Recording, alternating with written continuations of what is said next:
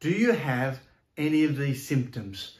Sore throat, throat infections, tonsillitis, constantly, no matter what, you get rid of it, it comes back, all these issues, hoarseness of the throat, loss of voice, constant clearing of the throat, like that, constantly doing that, coughing, constant little dry cough, not a big respiratory type cough, runny nose, allergic rhinitis, ear infections called otitis media, tooth decay, gum disease, asthma, and respiratory infections. If you have any of these, or a combination of any of these, and in particular the short-term ones at least, occur during the daytime, then you've probably got something called LPR, laryngopharyngeal reflux. It's very common. It's also called extraesophageal reflux disease, EERD, and of course, my favourite one for explaining to people, it's silent reflux. It's very, very closely linked to reflux. And it's very, very common. In fact, I had it about 8 years ago. So I was touring around the country, all about gut health, and all of a sudden I lost my voice. I was going, I can't really speak, It would be a real strain. So I looked into it. I went to see some specialists. And guess what? No one was able to diagnose it. I paid lots and lots of money. I went to a speech pathologist who said that it was all in my head and rubbish. It was actually in my throat. So I did go back to that speech pathologist. My message was, it's very hard to diagnose. But when you look into the science of it over the last 10 years, there's a lot of really good research coming out about what it is, how frequently it occurs, and it actually occurs in a large number of people. Estimates vary literally between 10 and 60% of the population. So 60% was the German population, but I have no doubt in Western societies, it's up to that 40, 50% level. It's huge. I notice it all the time now that I know it. 75% of people with reflux have it. And remember, it's silent reflux. It's related to reflux, which is why I'm going to emphasize you watch my video on reflux. The links are down below because it's part of the solution as well. 50 to 60% of the people who have laryngitis, who literally lose their voice, and something like 50% of the people with ear, nose, and throat infections are literally going because they have LPR. And the biggest figure was 95% of ear infections are LPR. That's why the use of antibiotics is so ineffective in that group. Now that's children, remember, in a lot of cases like this. They give them antibiotics, it worsens the gut issues, it comes back, the reflux, the silent reflux, LPR comes back, they get the ear infections, more antibiotics and so on. Rather than treating the condition, which I'm about to explain to you, but some really simple strategies can make a big difference in reducing the risk of LPR, because in the long run, it's also associated with more severe conditions like Barrett's esophagus and esophageal cancer in the long run. Fortunately, as I said, there's lots of things we can do to fix it. What happens when you eat food, you chew it up and you release saliva. When you release the saliva, it's got bicarbonate in it. Sodium bicarbonate to alkalize the food so that if it's a little bit acidic, it neutralizes it. And that's the idea. And I'll show you later on how to test your saliva. Very important in case of LPR. So you chew the food, it goes down your esophagus, into your stomach, and in your stomach, it's acted on by the hydrochloric acid, which is released from your stomach cells, and pepsin. And together, they break down all the proteins. Now, the problem occurs when, for some reason, it goes up through this sphincter at the top of your stomach called your LES, lower esophageal sphincter. And this ring of muscle, this sphincter there, holds on and lets food through, but it's not supposed to let some up. So maybe it's not got the right tone, or something's a little bit wrong with it. We'll touch on that in a moment. But what happens is it goes back up, goes up literally into the cells of the esophagus, where the hydrochloric acid does damage to the actual cell lining. So it'll start to literally burn it, as hydrochloric acid would. But if we take a little cross section here, and this is one cell lining thick, what happens is the pepsin from the stomach can get embedded in the actual cells. So that means that anytime the conditions are right, pepsin will start digesting, and we don't want it to. And with that happening, it leads to an increased oxidation and inflammation, and as a result, the same with hydrochloric acid, more mucus being produced, and that's the constant clearing of the throat, the sore throat, the damage, and of course the pepsin and the hydrochloric acid going up right up into the areas of the ears and the eyes. It can be detected in about 30% of the people from their tears and so on, ears, all those signs and symptoms I've already described to you, and it's a result of that. Now, fortunately, we also have a bicarbonate store in those cells, so it prevents or tries to reduce the impact of hydrochloric acid. But the question is, how good is your bicarbonate store? And we'll look into that in a moment. So that kind of explains what happens. Now, the critical thing is here is pepsin. That seems to be the molecule we really want to focus on. So what happens with pepsin? Well, this is a little graph. Now, excuse the science, but you'll understand it when I go through it. What happens is this is literally the pH. And the pH goes from 0 to 14. Here we've got up to 10. And this is pepsin. This is the molecule, the enzyme in the stomach, and the one that got stuck in our cells in our esophagus, which digests, and we don't want it to in the esophagus. And we find that at a pH of 2, which is really acidic, and that's what your stomach is supposed to be, about 2, it breaks down everything perfectly. And you can see it gets less and less effective. This black curve here shows you that as the pH goes up and it becomes neutral at 7, it's no longer active. 6, no longer active. And 8, no longer active at all. But what happens, this blue line, and this is the critical one, it shows that at 8, pepsin is broken down. So this is a stability curve.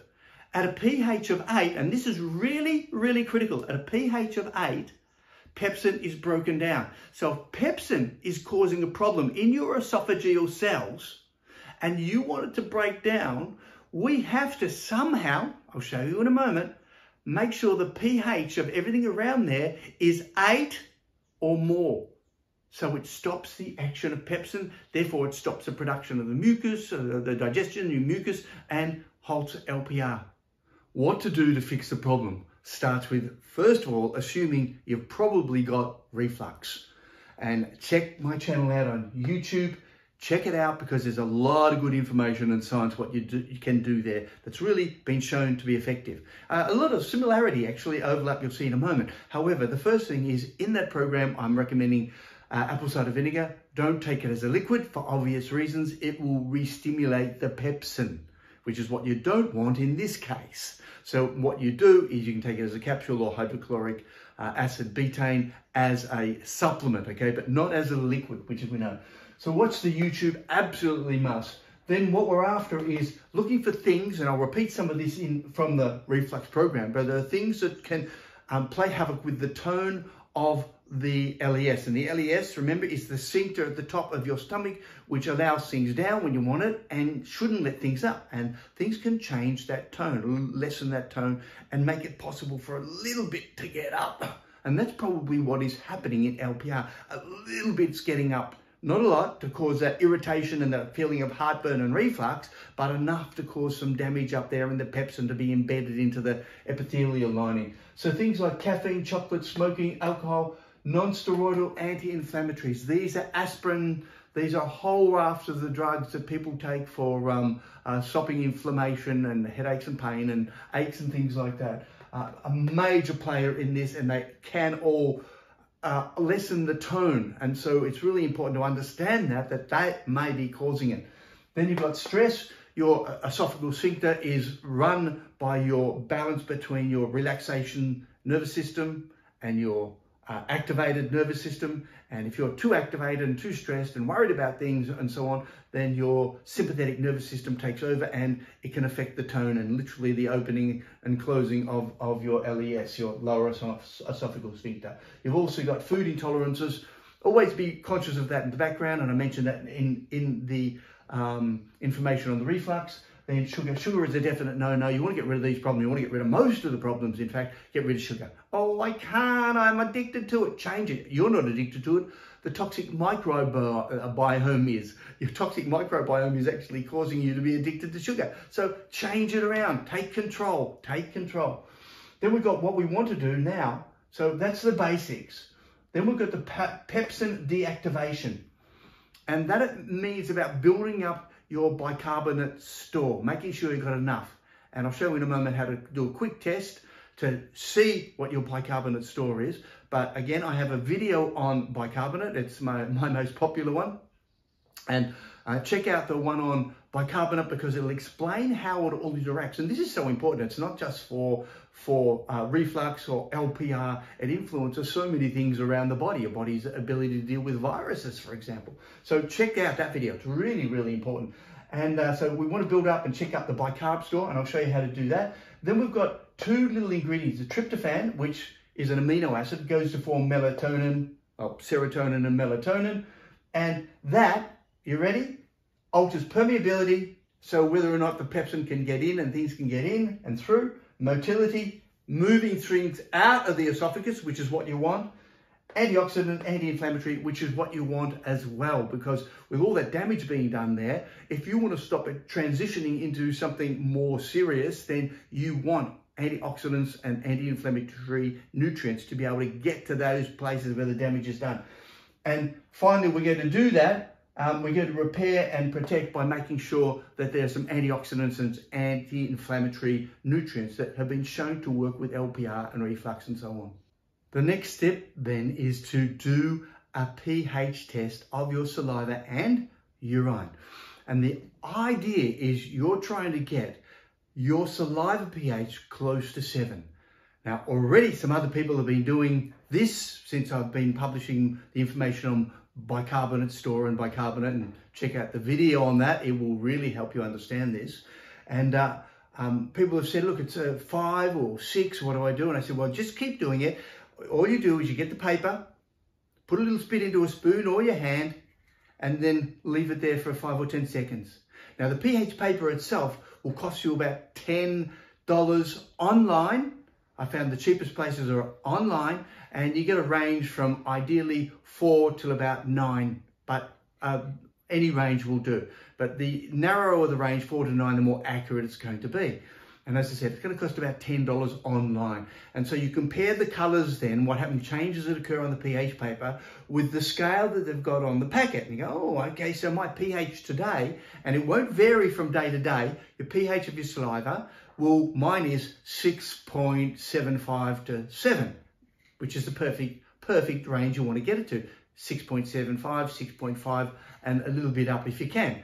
Now, your urine is slightly different. That will vary up and down all day, depending on what you've eaten. So if you want to test your urine, test it first thing in the morning. And the ideal scenario is both of them first thing in the morning will be about 6.75, around about that range. But your urine one will vary. As I said, it is affected a lot by what you eat and drink. Whereas your saliva pH is affected by your bicarbonate store. So it's the best and simplest indicator if you've got enough bicarbonate store. And if you don't, then what you want to do is look at the bicarbonate, sodium bicarbonate video I've got, and start using some to get that store back to normal. So with that in mind, the next step then is to say, okay, I need to build up my bicarbonate store. And the way you can do that is simply by having a half a teaspoon of sodium bicarbonate mixed in with water first thing in the morning. And that's the simplest, fastest, easiest way to do it. And that will take months, okay? It'll take months to get up to where you want it to be. If you're already in the 7 range, you're already up there, then you don't need to do this. However, the next thing you want to do is also drink. Make sure your drinks are always greater than a pH of 8 or a pH of 8. And you can go and get some special waters that have a mineral content in them, and their pH is 8. But mineral water, and I tested some mineral waters yesterday, and they were around about 5. Your soft drinks are around about 3. They're very acidic. They're going to stimulate the pepsin and cause havoc with the pain and aches in there. So anything, then you got your wine, coffee and tea. They're all going to do the same. However, if you want your coffee and tea, and I'm not sure this will work with wine because I haven't tried it, but in your tea, you can put just a smidgen of sodium bicarbonate. Now, what's a smidgen? A smidgen is literally that much on a spoon. And you mix it in with your coffee and tea. That will alkalize the water to a pH of around about 8 and therefore help neutralize. So what you're trying to do is drink as many drinks as possible through the day, slowly sipping, slurping, gurgling, anything that's going to hold it in there a little bit longer so that the pH 8 water can deactivate the pepsin. So the simple strategy is you want to deactivate it, and that's where sodium bicarb, just a little bit in your drinks. If you've got normal tap water, the pH of the tap water is probably 6 or 7. It's not going to exacerbate the problem, but it's not going to fix it. So you just put a smidgen, again, just this amount in.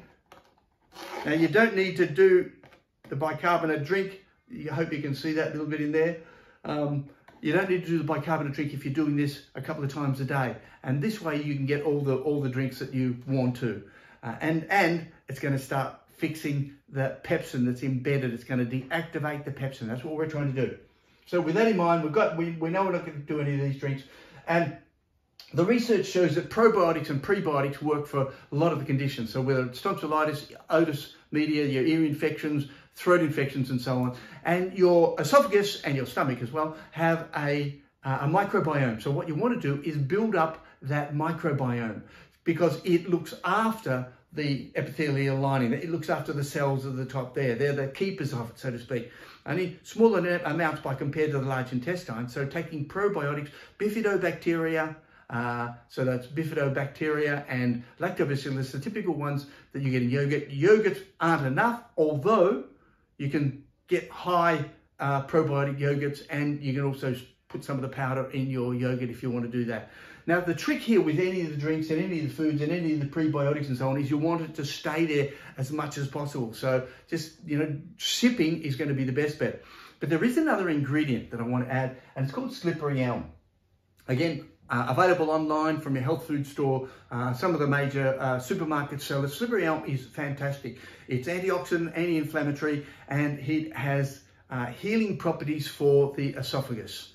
And it forms a gluggy little layer. So it's a little bit hard to take sometimes, but you get a little bit and you mix it in with a little bit of water, and you can mix some other things in there if you want to make up your own concoction. And then you just, again, sip on that during the day, and it puts a little coating on the top of your esophagus, and also with the water being pH 8, holds it in there and has it's been shown to be very effective in everywhere around the gastrointestinal tract except the esophagus. So there are no studies I can find on it at the moment. However, the same principle applies for the rest of it. So having a little bit of sip of some slippery elm liquid is brilliant. Then the last thing is we want to add some antioxidants. And the antioxidants that have come up in the literature include curcumin, so that's turmeric, and what are called the proanthocyanidins, but also known as grapeseed extract. So taking lots of antioxidants, anti-inflammatories. If you've got a powder of it, you can mix it in actually with your slippery elm if you're not a supplement, because ultimately everything that gets taken into the body gets out to the cells on the outside as well. So I would highly recommend up your antioxidant and anti-inflammatory, because they're the ones that are going to rebuild and look after it. Now, finally, there are 2 products on the market, and they come up with about a 50% success rate. Better than proton pump inhibitors, which don't address the problem, but these ones do begin to address the problems, and they're a combination of hyaluronic acid and chondroitin sulfate. And the combination of those is in these 2 products, Gerdoff and Esox, which you can get online as well. I've checked that out. There are 2 possibilities for you to use as a last resort if you want. But what they don't have, I've got so much more in all of this information here. So take it away, check up the other YouTube channels, start the program straight away, mixing a little bit of sodium bicarb in, and good luck with me. Please let me know how you go.